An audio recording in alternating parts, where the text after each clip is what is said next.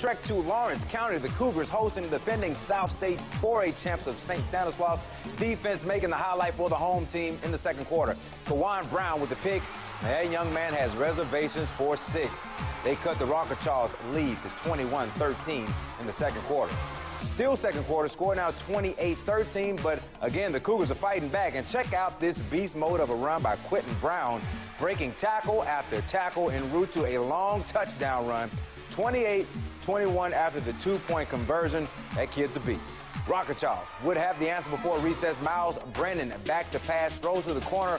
Corbin Blanchard maintains possession for the touchdown. St. Stanislaus would lead 42-28 at the half, and they go on to win big by a final of 62-28.